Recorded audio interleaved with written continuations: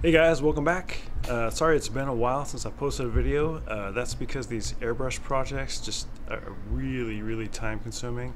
I've only got one day a week to work on them, so anywho, here it is. At the end of this video, I'm going to fire up the arcade machine, show you how it works, how it feels, how it sounds, see if it was really worth it overall. Probably is, but anyway, let's get airbrushing.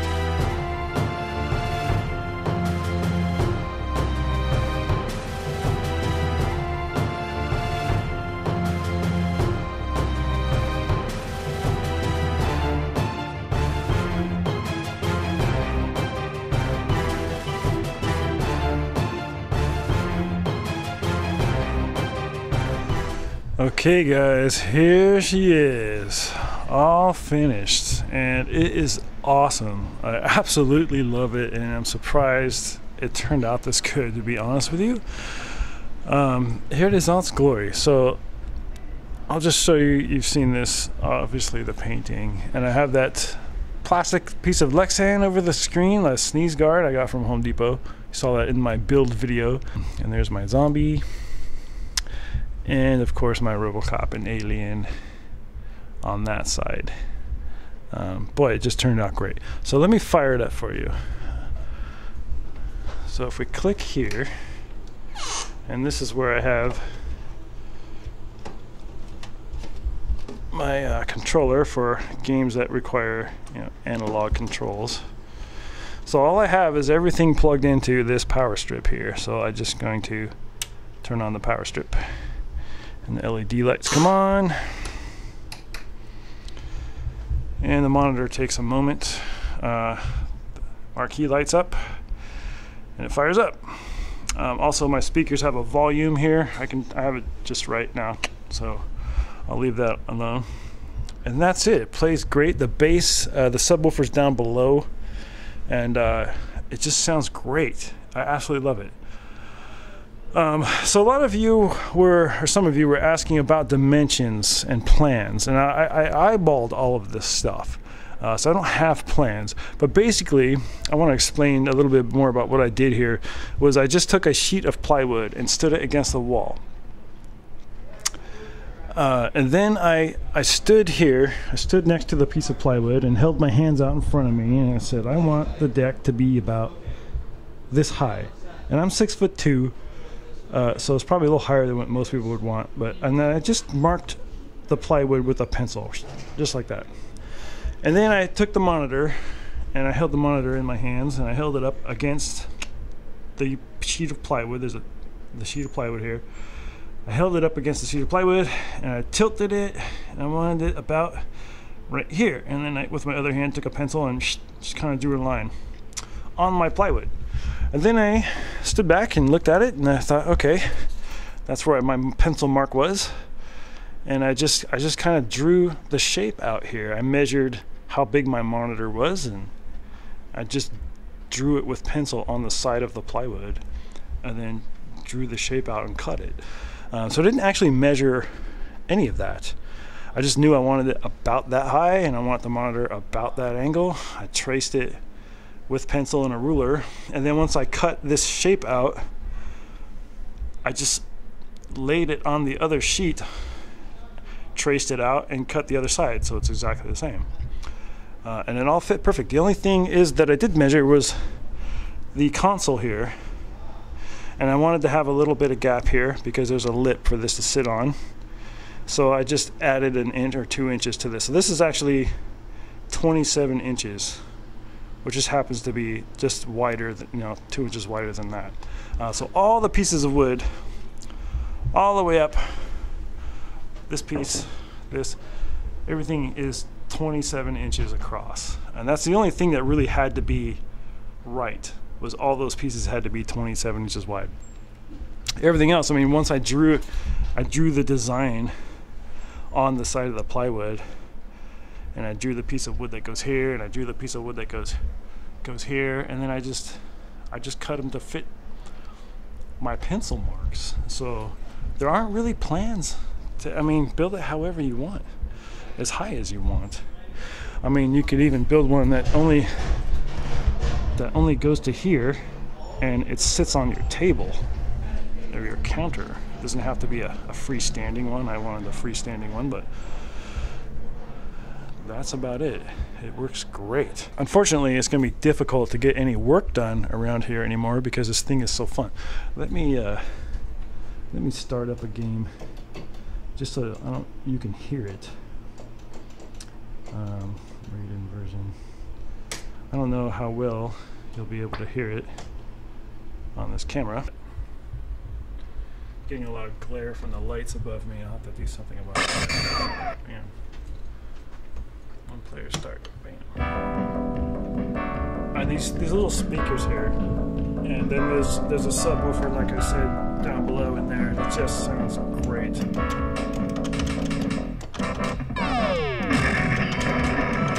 The bass on that subwoofer is just awesome. So if you're building one of these and you get some computer speakers to plug in, I definitely recommend getting some with a self-powered subwoofer. That subwoofer is plugged into the power strip there, and boy, that really makes it, you know, authentic sounding. So I hope you enjoyed the video, and I hope you subscribe and like and share and all that good stuff. That really helps me out.